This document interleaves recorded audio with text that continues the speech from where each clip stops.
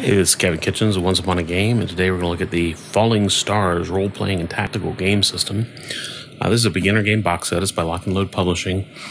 All I know about it is there is a Falling Stars computer game, kind of a 4X game. There is an advanced RPG system that they've got going, with the full rules and book and everything. This is the beginner game, and it contains everything you need to play, including some... I was reading some tiles, floor tiles, build your map as you go kind of thing, which is kind of interesting. Not sure if it's specifically designed to be a solo game. Comes with pre-gen characters, like you see with a lot of the role-playing, a lot of the role-playing games.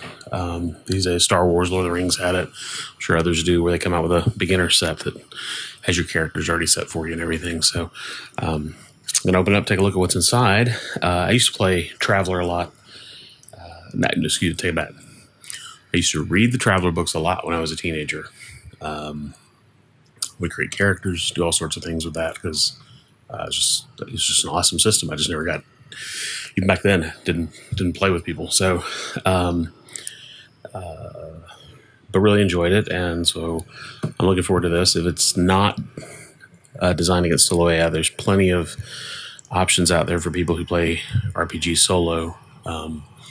In order to simulate the actions and make the choices for the game master. So we'll just open it up, see what's inside. I've been dying to take the shrink off this one, but I was waiting for the camera to become available. So anyway, here we go. So you got your beginner game book. And I like all the latest stuff from Lock and Load, their board games. The quality of the manual, without even opening it, feels really great. I mean, it's thick, nice square bind on it, paperback. And I bet the book is going to be really good. I mean, I don't know if the rules are going to be any good, but the layout and everything will be great. So you got a big print. So it'll be easier for younger kids to get into if necessary. Oh, that's awesome. We love designing, developing, and most of all, playing games. We thank God for blessing us so we can follow our passions and our family, friends, and, of course, our fans. Awesome, awesome, awesome dedication. The best.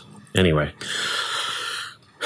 All right. So what is a role-playing game? Before we begin, the game master of the players. So obviously there is a game master. Game master is a person who sets the stage, describing the scene, creates drama. Players explain what they intend to do. So it looks like it does require a GM of some sort, either some sort of AI that you bring to the game or whatever. So what's in the box? We have dice, everything you need to run your first adventure, including pre-made characters.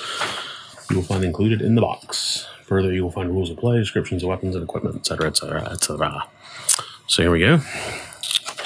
Full color. Just talking about your characters and their attributes, some pretty standard stuff: strength, agility, appearance, intelligence, aptitude, and personality. Some of the pretty standard tropes for role-playing. Almost to slide around. It's so nice and slick. All right, gameplay and combat. Got a section on that. Hope they have all the charts spread out somewhere, or not spread out, but in a concise location. Good pictures to describe the concepts. I assume they accurately do it. I'm not reading the whole thing right now. We have equipment. Of course, we have equipment with 2 P's, so there's a typo. But maybe it just means they go to the bathroom in space. I don't know. Okay, so there's stuff on factions, I guess. There's obviously maps here that you're going to play on. And this is, I think, just showing you the layout. We'll dig deeper. So anyway, here's the book. That's the book. Now we have our, these are our character dossiers here. So we have Lieutenant Dorian Glass, who is a UPCN pilot. And he gets all his special actions and information. That's a quick reference card, so he just gets 1. So you can mark him up. I don't know that I would want to permanently write on this, though. Hopefully they have these for download, in case you want to play this with more groups. There's a quick reference, single page, nice coded cardstock, very good. There's your action points, the different long actions you can take, so it's a quick reference. That's good. Lock and Load has been really good about providing player aids, player references, rule summaries, things like that. It's really cool. All right, Denver McAndrews, outside hacker. These may be pieced together again. Let's see what we got here. Yeah, so we got Denver McAndrews. Then we got another sheet. Oh, they just kind of lumped them together here. So this is AI computer. Oh, you know what? Tell you what, I take back what I said. This is actually Denver McAndrews sheet number 2. So they're tucked in not as an accident of packing, but intentionally. So this quick reference is actually, well, this is just a quick reference. It doesn't say it specifically for Dorian Glass. So it's the joy of unboxing. You learn things as you go. Ensign Nona Perez. She looks like a Kilrathi. And she has it's another quick reference, but it's probably the same one. But I guess this is designed so you can just hand whoever is going to play Nona, you can say, here you go. Here's your information. So she's the medic. And I'm going by she. Yes, she's the daughter. I was going by the name. And then now we've got Weirdo here. Four-armed Zern Endeavor. She's a Cyrillian paragon. No idea what that is. Probably some kind of mind creature of some sort. So you open her up, and she's got her psionics chart. And this is definitely her second sheet dedicated to her. And we got one more here. Apparently you can add cybernetics, so you can kind of go Deus Ex on this and upgrade everybody. It's interesting. Lieutenant Commander Lowell McMullen, Scottish. His eye patch and his like a Scottish beret. I know this berets are French, but that looks like a Scottish one. UPCN officer. And he grew up on Mars.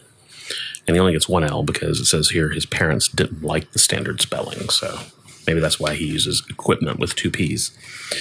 And he's got his standard quick reference card and all his stat sheets. And now we got Kimberly Lourdes Brooks. She's a hegemony agent. And boy, she has a fancy name. And wow, that looks a lot like Blade Runner. The Tyrell Corporation there. She grew up in a poor colony world, escaped to business school. And then she got a rich person's name like Kimberly Lourdes Brooks. So she is an agent. So she's your rogue, I guess. You got your types. I guess you got a rogue, you got your cleric, you got your thief, you got your tank,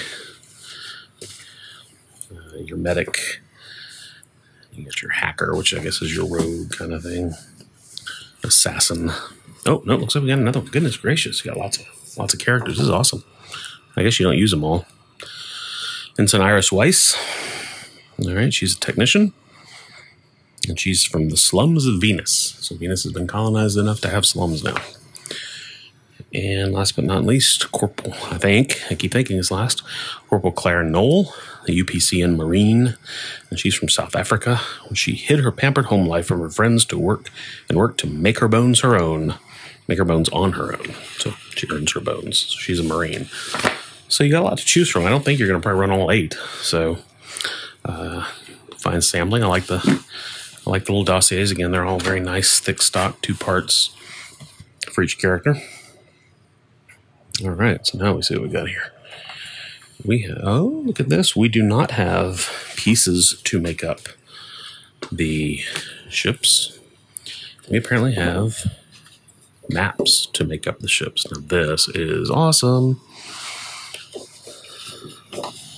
So I don't know if we can see this or not. I'm going to zoom out and show you my floor there a little bit. You put the 2 maps together.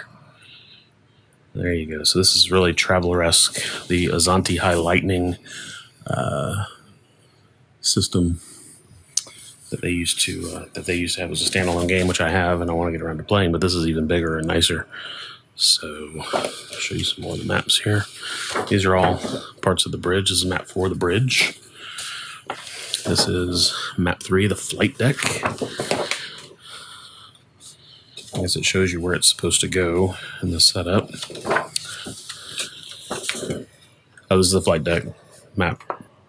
This map goes here in the 6. This map goes here in the 6. So you get 6 maps and you piece them together. Flight deck. Very nice. Again, thick. You're probably gonna have to put it under some plexi or something. Though I don't know how you're gonna weight these down. So we got the other part of the bridge, and here we've got. Oh, this is the main bridge. This is part 2 of the main bridge. This is a great little set. Goodness gracious! Talk about immersive. It looks like you got some kind of turret that sits there. This is the main deck. Main deck. Main deck. But wait, there's more. Ooh, that looks like a hangar.